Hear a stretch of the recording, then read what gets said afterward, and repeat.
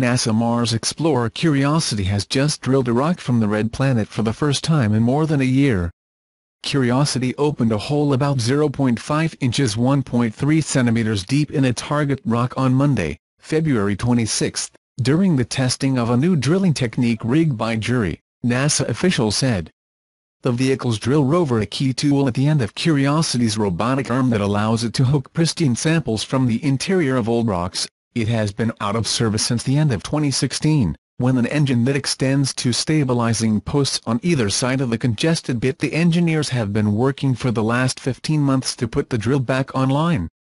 They have decided on a strategy that involves extending the drill beyond the stabilizers and gently pushing it against a rock with Curiosity's arm. The rover can keep the drill centered using a force sensor, mission team member said.